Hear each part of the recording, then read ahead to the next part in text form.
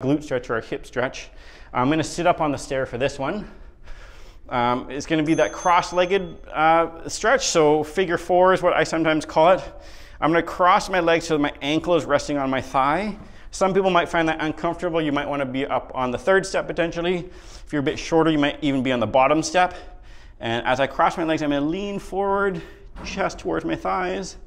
And then that should give me a stretch. In my case, with my left leg crossed over, I'm going to get my left side.